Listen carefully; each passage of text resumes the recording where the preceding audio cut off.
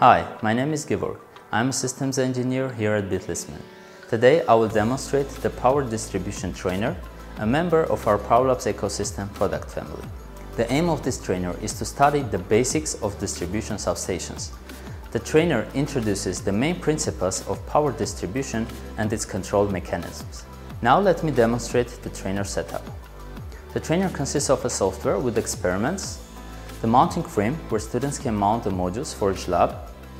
The trainer has busbar module, circuit breaker and ATS modules. The busbar module simulates a model of a real busbar system with two disconnectors. It allows to investigate different switching algorithms in the distribution substation. Now let's pass to the demonstration of some functions of the trainer. First, let's have a look at the software. I will choose the lab where I will demonstrate the two switching algorithms. First, by manually controlling the switchgears and automatically using the ATS module. Now let's implement the appropriate connections. I will demonstrate the manual switching mode, which consists of three switchgears, switchgear number 5.1, 5.2 and 5.3. And the 5.1 and 5.2 cannot be switched at the same time simultaneously, and the system will handle that.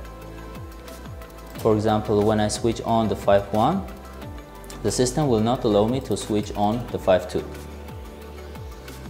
But when I turn off the 5.1, I will be able to turn on the 5.2. And turning on the 5.3, I will supply the load. As you can see here, the loads and the voltages. The reason of not allowing to connect the switchgear 5.1 and 5.2 simultaneously is just to protect of having the main supply connected to the alternative one, in order to avoid any short circuits.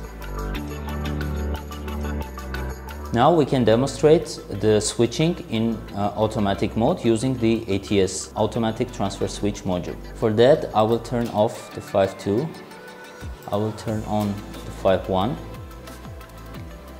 and I will put the ATS in auto mode. And here, with turning off the 5.3, we will simulate the disconnection of the grid, and the ATS will automatically switch to the alternative source. Here you could see that the system detected that the grid was disconnected and switched the ATS switched it to the alternative source. Hope you enjoyed the video. For more information, visit our website at bitlismen.com. Don't forget to subscribe to our YouTube channel. Thanks for watching.